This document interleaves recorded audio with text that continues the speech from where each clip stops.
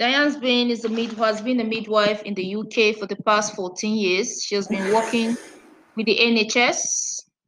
Aside from being a midwife, she's interested in creating awareness about autism, and which is not surprising. She's going to tell us how she's going to do that and how the promoting of autism awareness in midwifery practice is very, very important. She's going to take us through that. Aside from that, Diane Bains is interested in hypnobirthing, which is a form of helping to allay fear and anxiety in the mother in an attempt to promote her physical and emotional well-being. She's also a hypnotherapist, which is a form of alternative medicine by using hypnosis. And then she's also interested in Reiki, which is a form of energy healing. Welcome, Diane Bains, to the virtual International Day of the Midwife. I'm going to give you the rights That's great. Thanks, Halima. Hi, everybody. Welcome to the presentation. Thank you for tuning in. So I'm going to talk a little bit about promoting autism awareness in midwifery practice. I'm just going to give you an overview of autism. I know some of you will be aware of it and some of you won't. Some of you will have experience of it and some of you won't. I'm just going to give you an overview of the things that I think is quite important for you to know as a practitioner, as a midwife, and give you an idea of some of the techniques that you can use to help support your women that you'll see who are having babies, and also helping them on their initial journey into motherhood as well. So the topics that I'm going to cover are an overview of autism presentation, specifically in girls and women. Also, I'll cover a lack of diagnosis and what this can result in, which is the manifestation of subsequent mental health issues in women.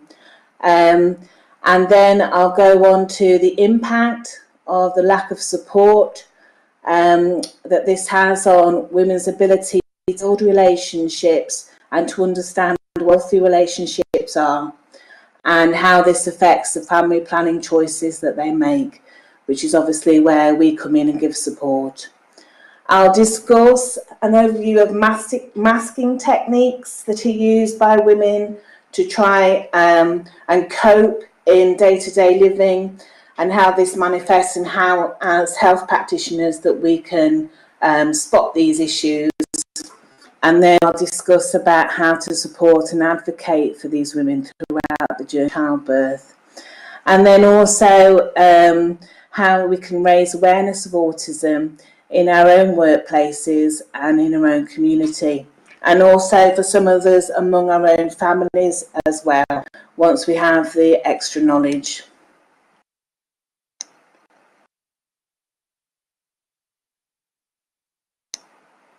So I just want to give you a really easy visual that when I'm talking about autism, we now understand that there are a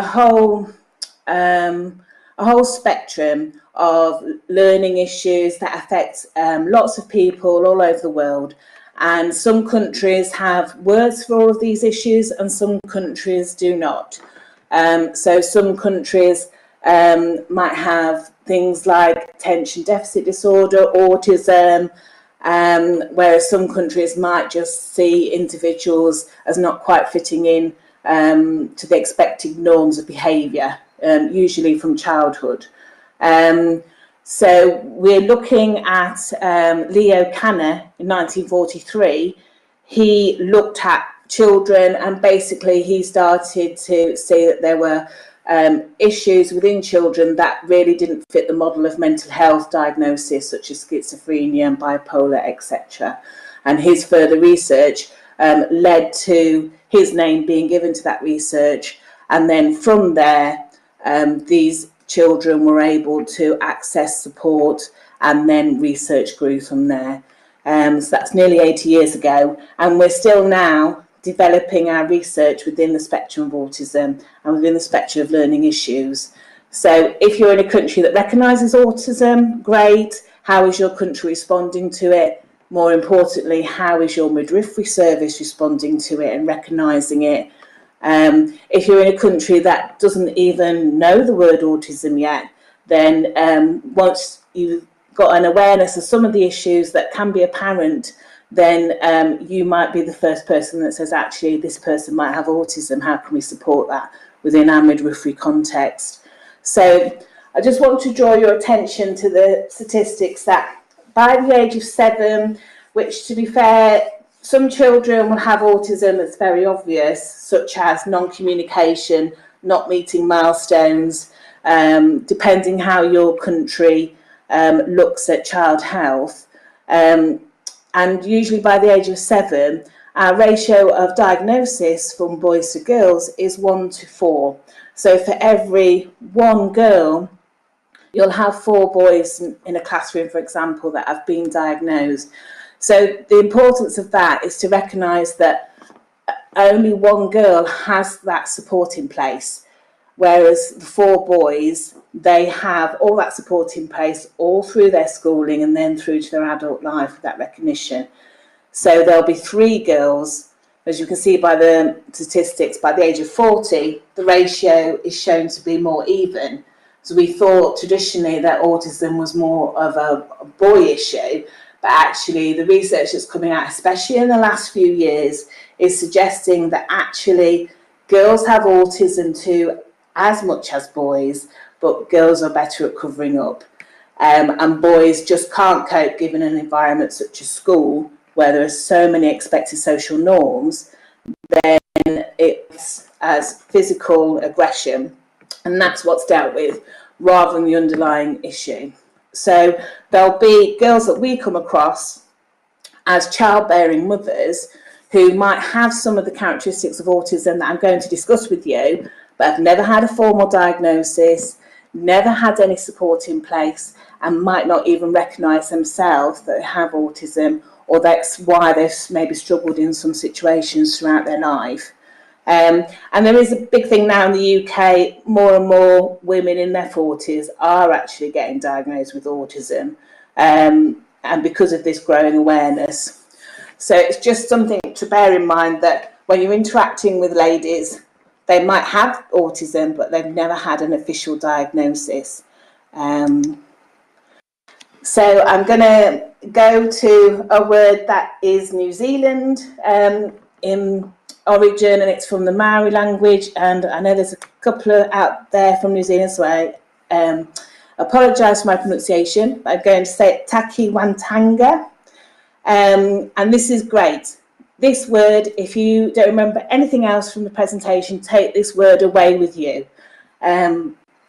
So in New Zealand, they have the luxury of not yet having words for certain issues, and autism was one of them. So the guy that was put in charge of developing the new words for autism in the Maori language, is fantastic, and he did a little news piece, and he said when he observed people with autism, he recognised that they had their own timing, their own spacing, their own pacing, and their own life rhythm.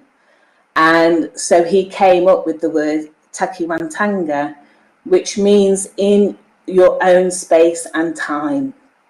And that really does epitomise what autism is. Basically, you've got an individual that is got their own way of doing things, their own timing, their own understanding, and they find themselves, especially here in the UK, having to constantly fit into social norms that cause them a lot of distress. And then what happens is their mind kind of wants to shut down, and then is not able to process or not able to interact with the world around them. So in their own time and space is a really, really good definition of autism.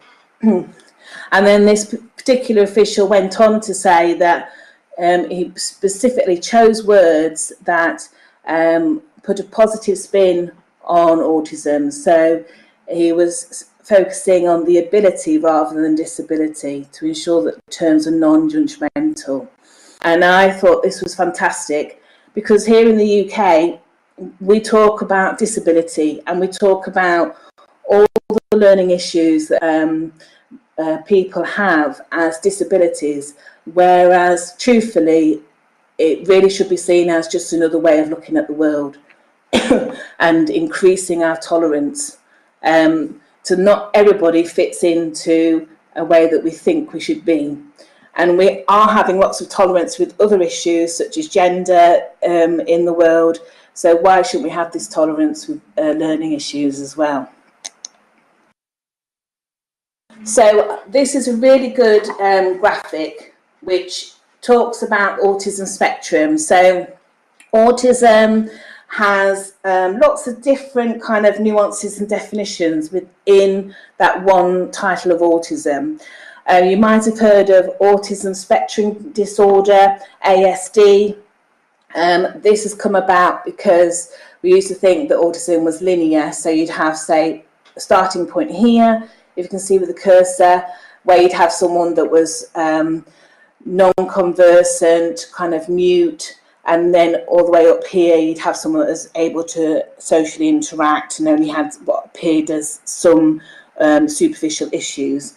But that's kind of been put by the wayside now, and we talk about the autism spectrum. So people can have some speech issues, for example, but be highly intelligent, whereas they used to think someone who can't speak didn't have the intelligence there as well. And depending what country you're from, then your national psychology will still think about things in a different way along that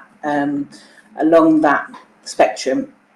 So we have our classic autism, which is Kanner's, who's already mentioned, Leo Kanner, who first came about with let's observe children rather than just giving them psychological labels such as schizophrenia. Let's actually observe their behaviour.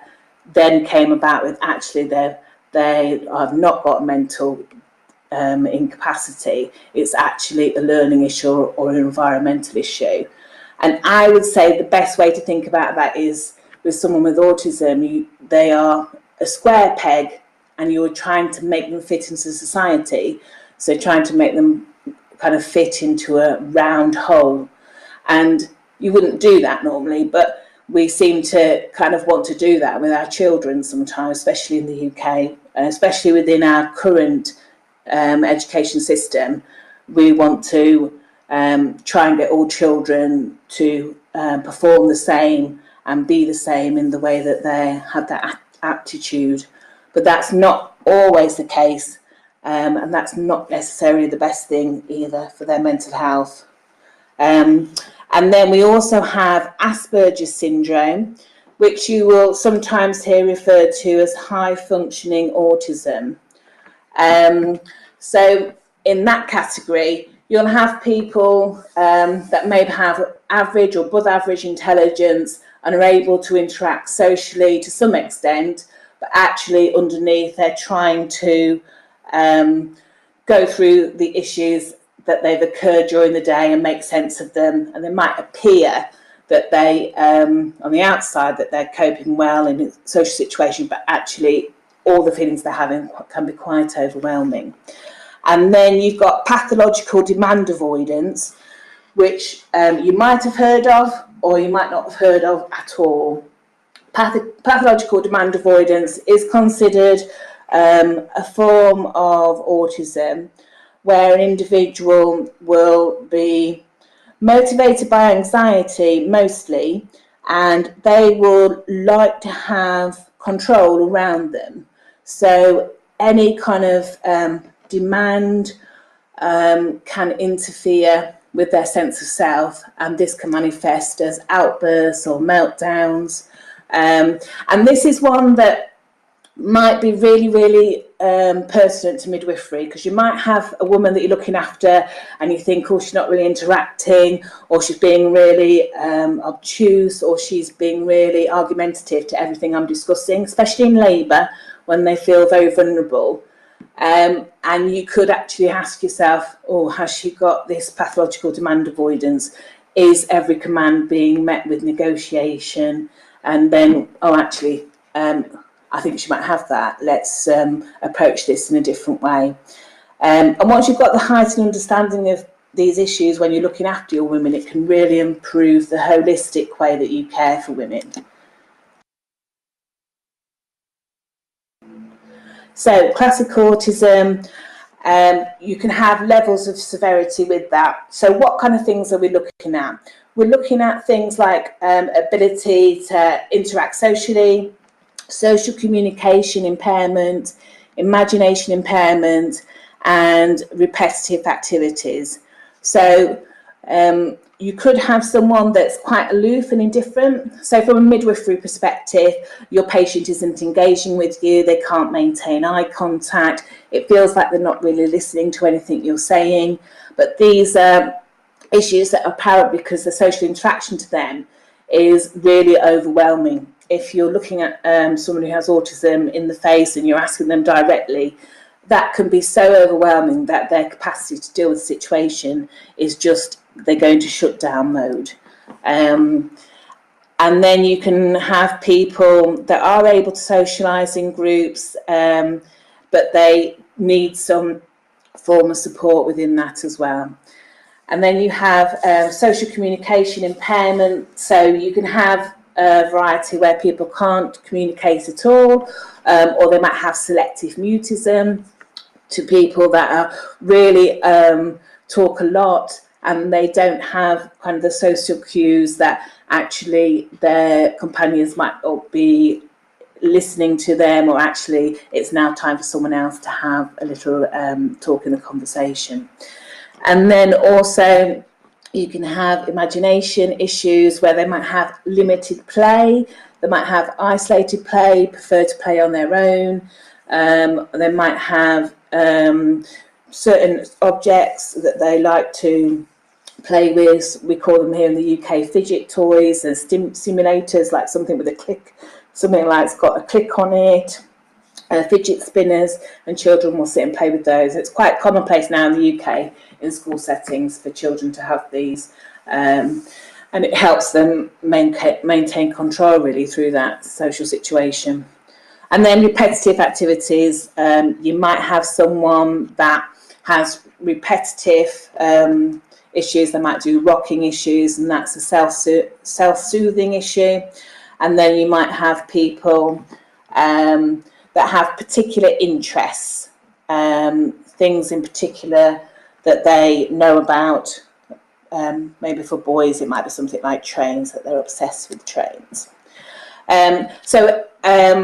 Going back to autism spectrum and the ASD that we refer to, so this is a really helpful graphic. So you're looking at people, they could be anywhere on here, just like anyone that doesn't have autism or is neurotypical, as we say, they could be anywhere on here. So you could have someone that's totally mute, doesn't speak at all, but actually they're really intelligent and their executive function is really high.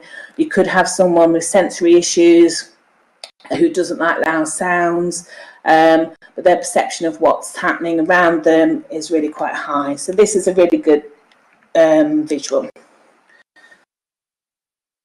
And then going further through to Asperger's, high functioning autism, as we've discussed already, someone with above average intelligence, they have less speech issues, they have language processing, they do have a heightened sense of anxiety, they can be overwhelmed, and often this can be misdiagnosed from a mental health point of view as depression and anxiety, especially in young girls, but it's not, it's an underlying issue of autism rather than the mental health issues. And here in the UK, it does seem to be more of a focus on the mental health side rather than, oh, actually this child might have autism, let's support them with that. They can find everyday interactions really hard. They can find building rapport in a social situation quite overwhelming, and they might have a lack of awareness of cues within a social situation as well. And then most importantly for us to be aware of as life is that they have sensitivity to sounds, taste, textures, smells, touch and light.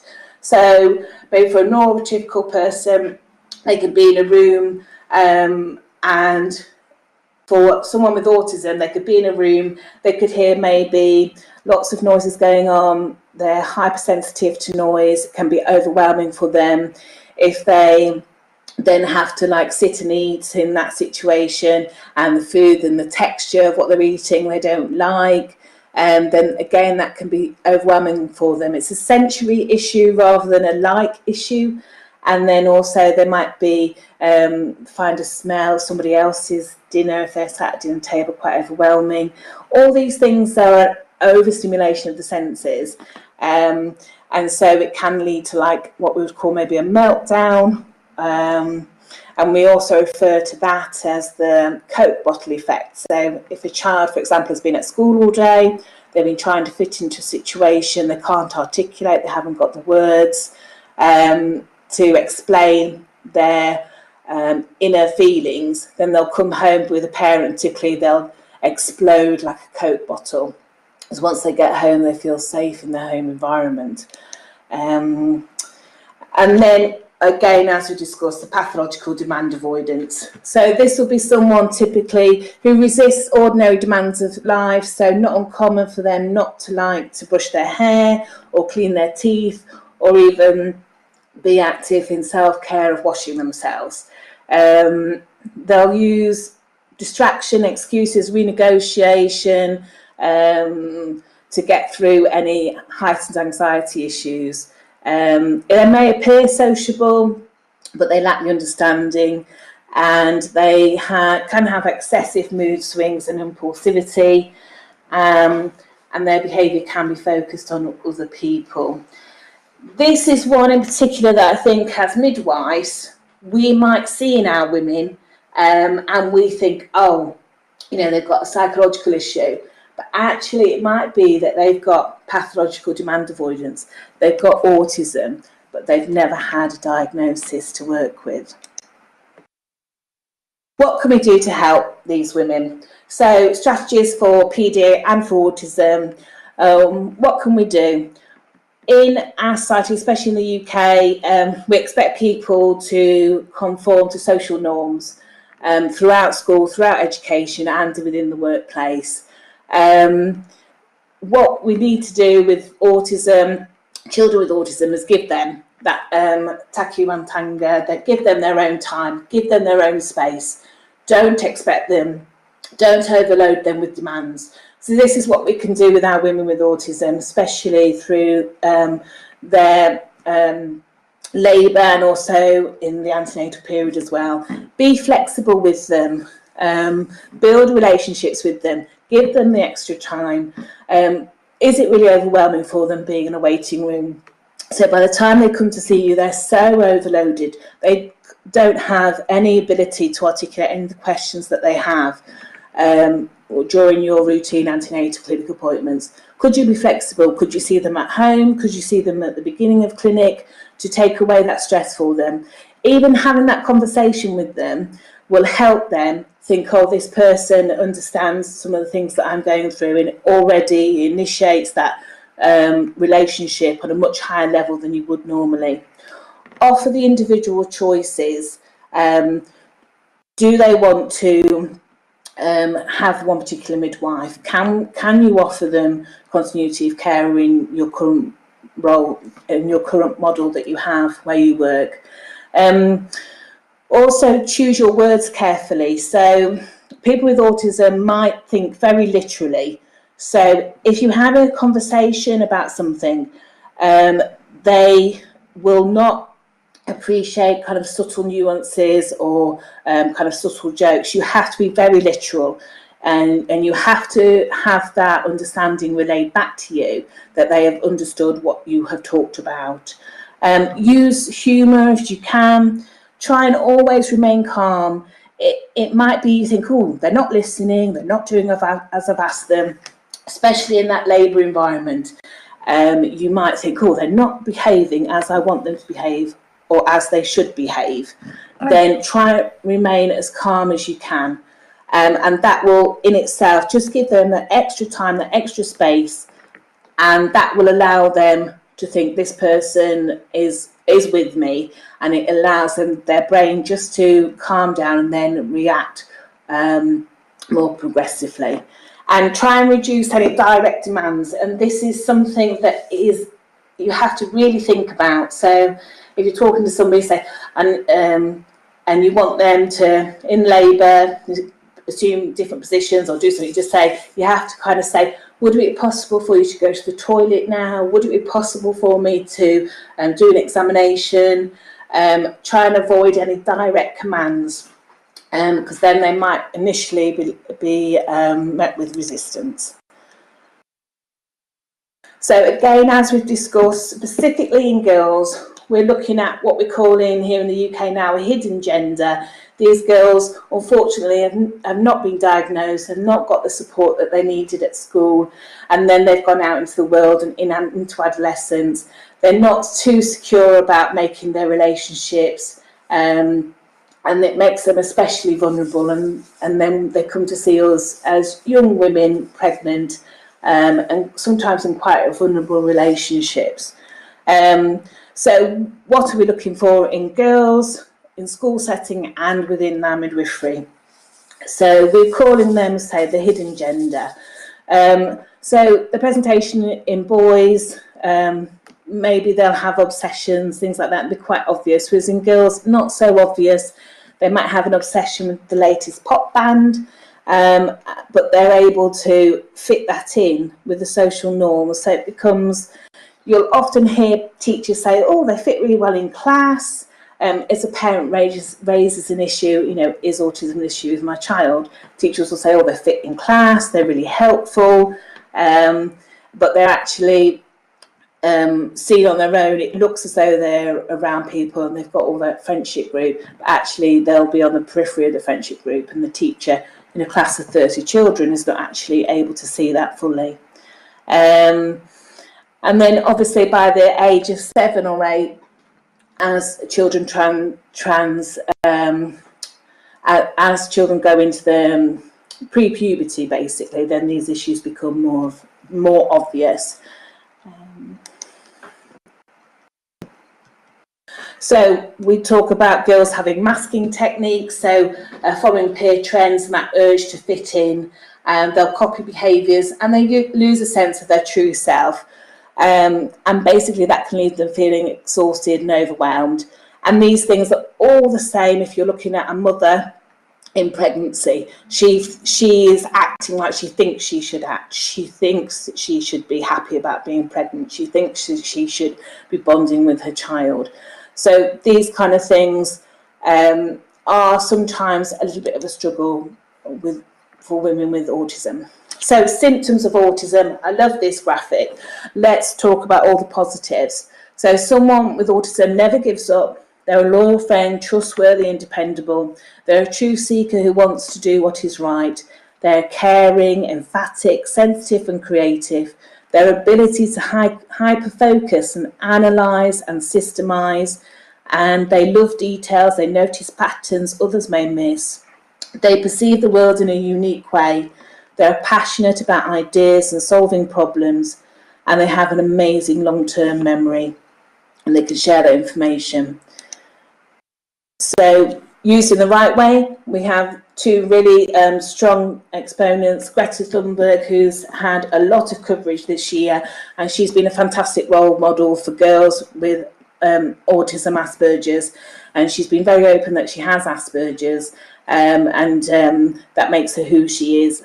And she epitomises really that she sees the world in a different way. She works to raise awareness of climate change, and she's made such a massive difference to everybody. And she epitomises what autistic people see, is that they see a truth, underlying truth that other people can't always see. And Temple Grandin, some of you may have heard of, she's a big exponent of autism in the US.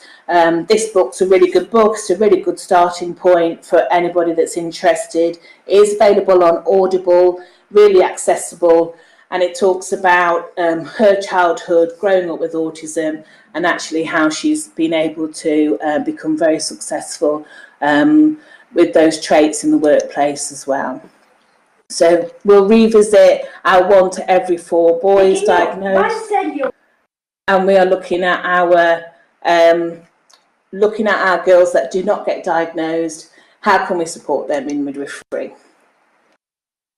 So lack of diagnosis might lead to subsequent mental health issues. And so these might manifest all the way through childhood and adolescence. So when these girls come to us, they might have inability to recognise someone's ulterior motive in a relationship. So it makes them more vulnerable to risk of abuse and exploitation. You might see girls that have had substance misuse, drugs and alcohol, and they're not making very good relationship choices and not making good family planning choices, because they haven't had that extra social education about making good relationships and also making choices about their health and their reproductive health as well. Just a practice point right at the end, and then we're finished with the presentation, is that just imagine you've got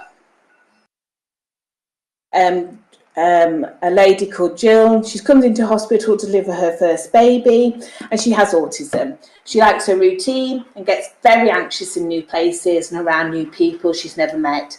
Her midwife, Helen, came into the room, forgot to introduce herself. She switched on all the lights, and she told Jill she was too busy to look at her birth plan and would just do what was needed to get the job done. She told Jill she needed to move things along, otherwise her baby might be very poorly or die as her blood pressure was too high. Now, we all know there are lots of issues with that kind of midwifery care, but it can happen. So how would this make Jill feel? She's feeling overwhelmed, overstimulated, out of control.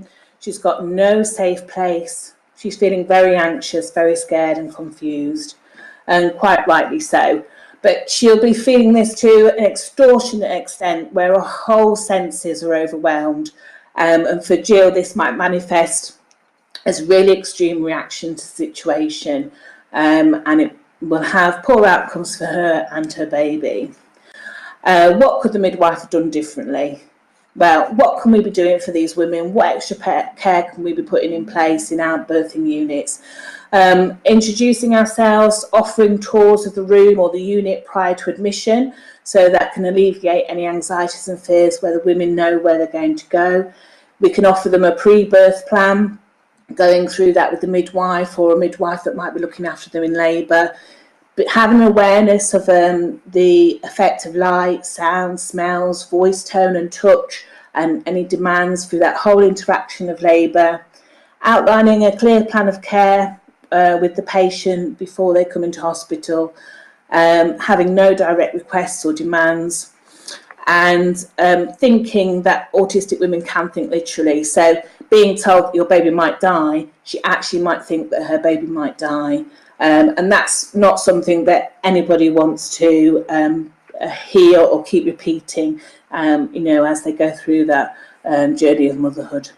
And here in the UK, we have lanyards with sunflowers on for autism awareness. They started using them in Heathrow in the airport, showing people that needed just a little bit of extra support going through the process through the airport. So could we introduce something like that into our healthcare systems here?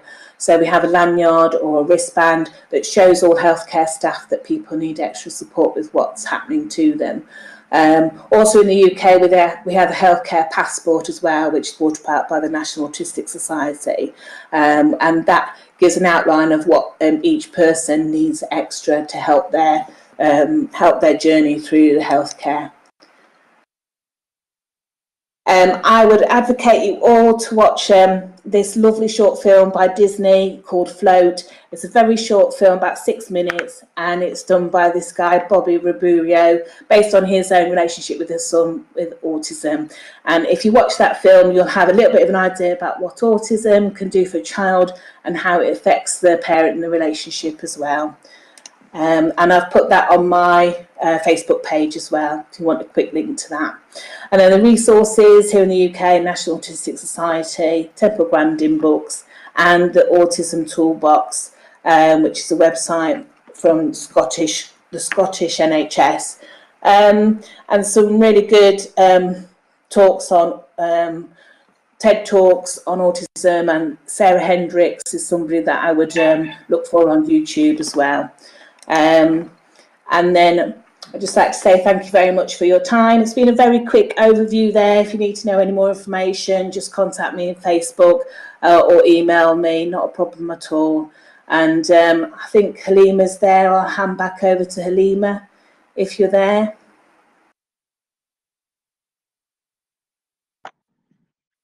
Hi, Halima. Hi there. Yeah, thank you very much for that presentation. Yeah. We would like to take questions from the audience, though we have very short time for us to take this question. We have just 5 minutes for us to end this session. Then we'll go to the next 2 rooms where another presentation is coming up.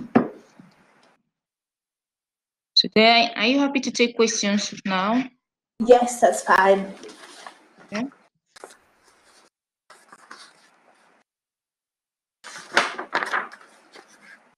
Yeah.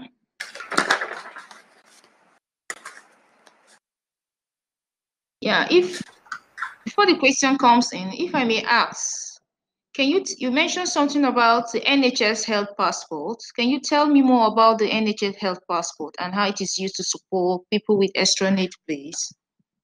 Yeah, it's the National Autistic Society that have developed it, which is a charity here in the UK. And basically it's a little page document, and it gives an insight into the individual that's been treated for the in healthcare.